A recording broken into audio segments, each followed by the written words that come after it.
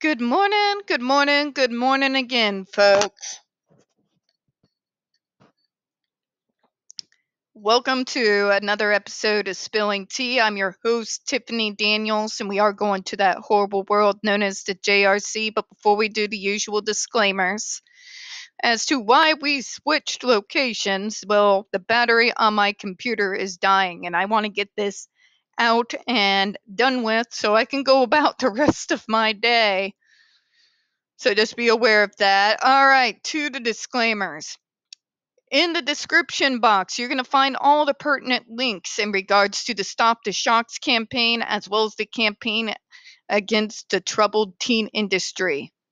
One of the most noteworthy is going to be NeuroClastic's article in which they surveyed over 900 ABA professionals in regards to the so-called treatment at the JRC.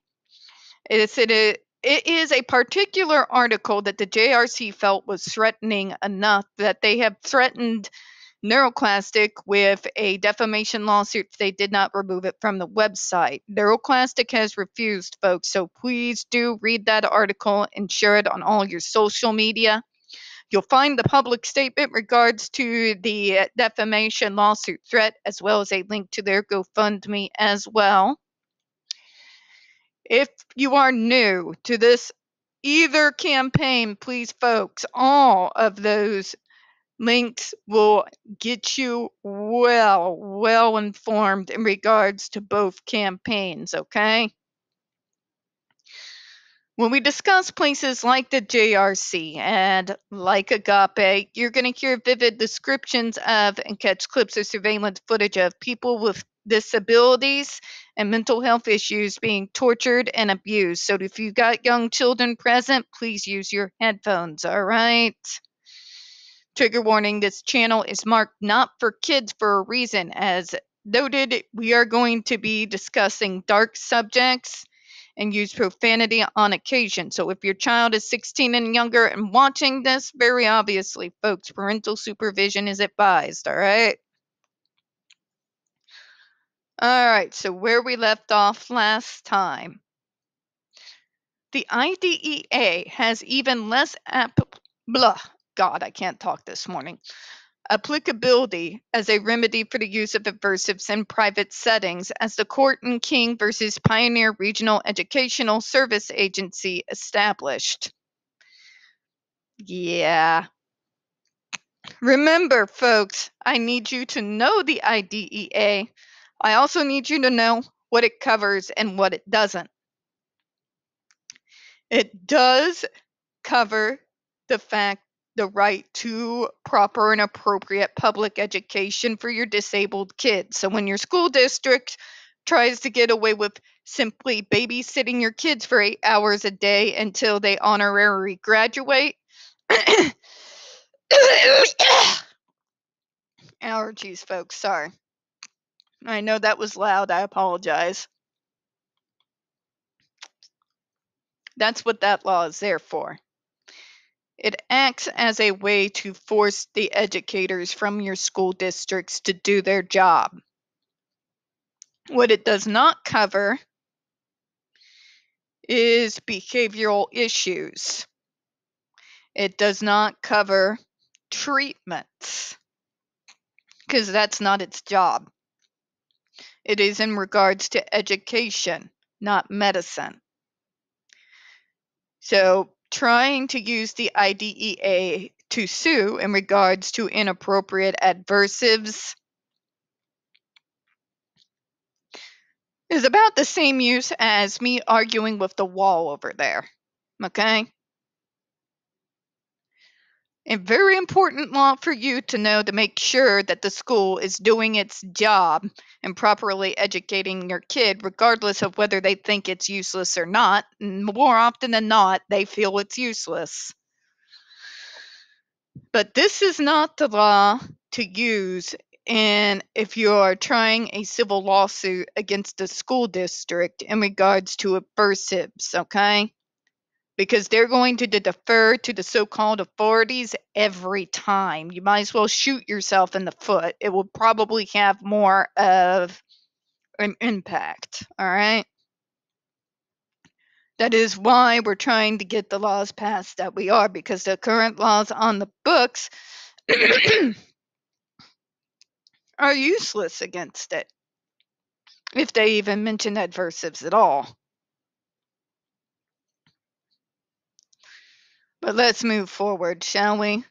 I may get up and put my headphones down for a moment. I very obviously need a cough drop. The fall allergies are being murder on me this morning.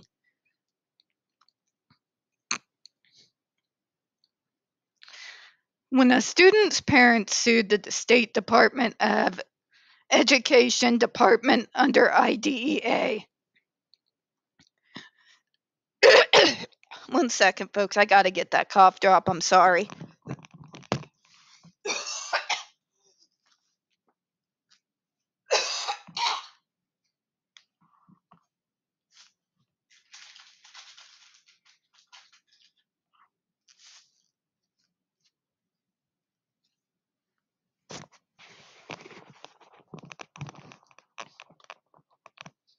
One second, folks.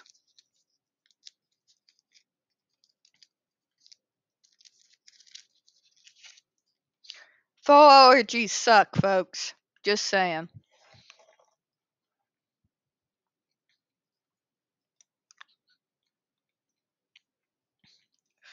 All right. Overall, it refused to rule in such a way that it would prohibit the use of restraint. Oh, gosh. Sorry, folks. When students' parents sued the State Department of Education under IDEA after the student had committed suicide in a seclusion room at a private residential program that the school had placed him at, the Georgia Court of Appeals ruled that the department was not responsible. See what I mean by kicking the can down the road, folks? It's just as true when it comes to liability as to anything else. That's why it's important to know what the IDEA covers and what it doesn't. This was because it had not been directly involved in the use of seclusion that had led to the suicide. See? Thus, even if the use of aversives in a private setting could ever be considered to deny a child a meaningful educational benefit for the purposes of a free, appropriate public education, there would be almost no situation in which a child could seek redress for this denial from the school or agency responsible for his or her placement, given that the entity would necessarily not be involved in making decisions over individual uses of aversives. So essentially, they get to wash their hands of it because although they are responsible for the placement, once the placement has been made, the new private entity is now responsible. Private entities have access to thousands, millions of dollars. You see where I'm going with, right? Right? That's why so many civil lawsuits usually use human rights as opposed to some of these laws on the books. Okay? Furthermore, the court pointed out, based on the prior case law, that the IDEA did not exist for the purpose of being used as a tort statute against schools and state agencies in the way that the plaintiffs in this case intended to use it, namely for the purposes of obtaining monetary damages, firming or limiting its use in addressing the misuse of aversives. Now, you remember when I said in the previous video that the IDEA in particular deals strictly with education, right? That's because that's all it addresses. It does not in any way, shape, or form address in regards to treatment programs when dealing with disabled kids. What happens is the ill-equipped and severely underfunded special ed programs will get these kids sent to private settings. In these private settings, Both the education aspects and the treatment aspects are made one. But the IDEA in and of itself only addresses the education side of it. It does not address the treatment side of it. Okay? That is why when trying to use this as a means to sue places like the JRC, it often falls short. If you are going to use the IDEA to go after places like this, you have to be very careful in your wording in regards to that lawsuit. If your kid is not being granted an appropriate education, if they're basically just being sent in there to get babysitted, and no one's actually making an effort to educate your child, that is where you can use the IDEA. But if it has to do with adversives and anything that can be skewed towards treatment as opposed to the educational side, you see where I'm going here, right? That's why many who have gone against the JRC have done so with either human rights or they have gone with medical malpractice. Okay? This is why the federal laws are needed, folks, because as I've stated to you before, the laws on the books are not specific enough. All right, let's move on here. Finally, civil rights law prohibiting discrimination on the basis of disability may provide an avenue for children injured by the use of aversives to pursue seeking protection or relief. That has been the main one. There's medical malpractice for one, but the civil rights one and the human rights one is numero one. Being discriminated against to the point that our human rights are being violated in alphabetical order. Parents pay particularly close attention here.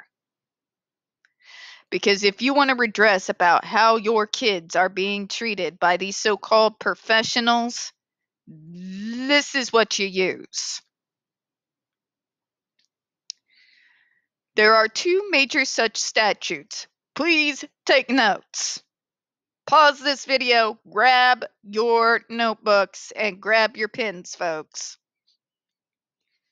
Those being the Rehabilitation Act and the Americans with Disabilities Act.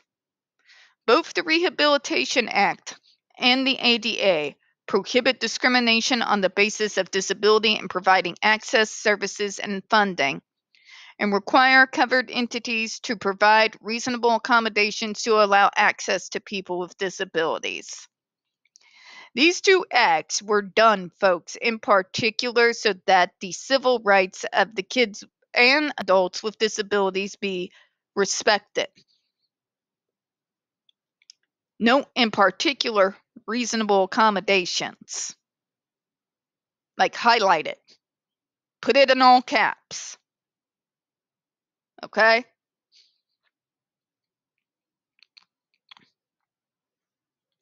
Moving on. The main difference between the two laws is that while the former applies only to entities that receive federal funding, such as public schools, the latter applies to state and private entities as well, including private schools and programs. You see why we use it?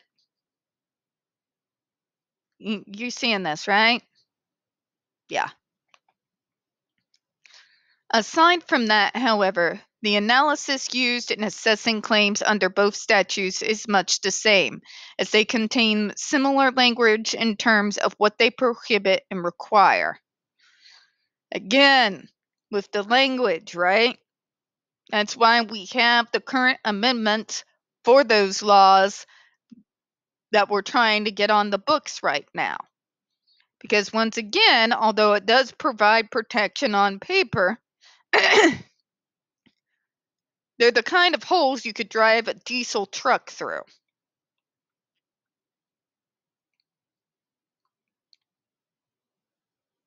So what is this telling us, folks? Well, it's very simple. It is demonstrating for you why so many suits get thrown out to start off with. When trying to sue under the IDEA in regards to aversives, it almost always fails. And the reason why is they deal specifically with the responsibility of the school district to educate your child. What it doesn't deal with is the treatment in regards to said child. And it is the school district's responsibility, once the decision has been made, to send them to one of these private entities to get them placed there, to make sure that they get appropriate education, right? The fact that these private entities more often than not cover medical treatment as well as education, that's on the private entity, not the school district. Okay? It's that kicking the can down the road.